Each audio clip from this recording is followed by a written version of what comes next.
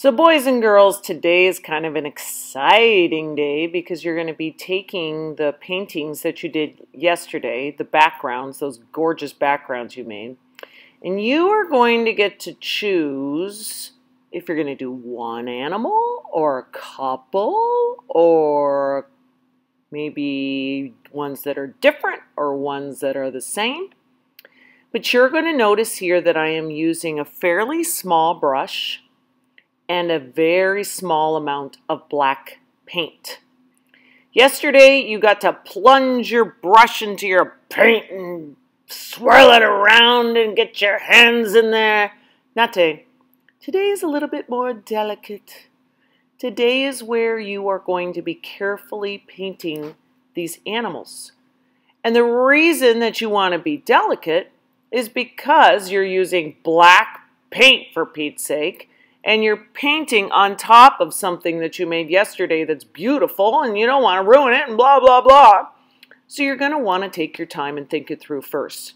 In fact, if you wanted to practice first on a piece of paper, I'm sure your counselors would be willing to get a piece of paper for you to practice.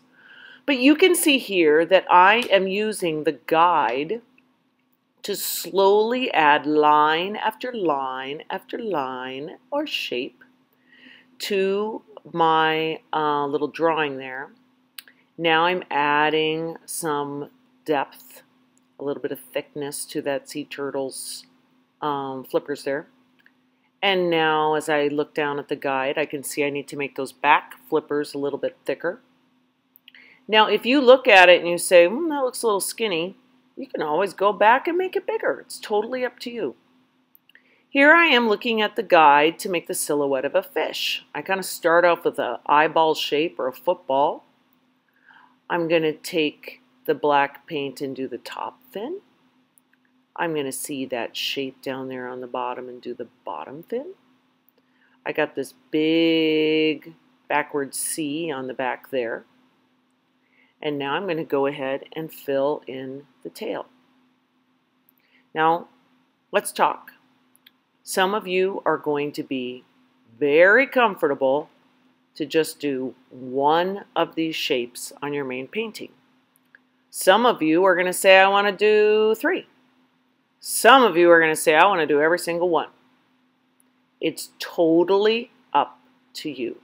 You just want to not just dive in. You want to did you see that? Dive in like the ocean. You don't want to just dive in on this beautiful painting. You want to just, think it through a little bit. What's your master plan? If you're only going to do one turtle, it's going to have to be kind of big. You'll notice that I put my turtle just to the left of the white rather than putting it smack dab in the middle. I kind of did that because I wanted the light of the sun to shine through a little bit. So I'm just having it be that my turtle is kind of passing just to the left of it. So now, because I practiced on that other piece of paper, this is going swimmingly. And I'm adding the thickness on there. Now, I'll be honest. I think my flippers look really, really large. But I'm not going to cry. I'm not going to freak out. We can always fix it. You're not going to fix it by trying to erase it. I can tell you that right now. And you're not going to solve it by crying. What you are going to do is ask a counselor to help you. And they will try and maybe, scooch a little bit of thing here or scooch a little bit there or clean something up. And it's going to look fantastic if you have a positive attitude. Now right there, I went and fattened up my little baby turtle there. On the tables are examples.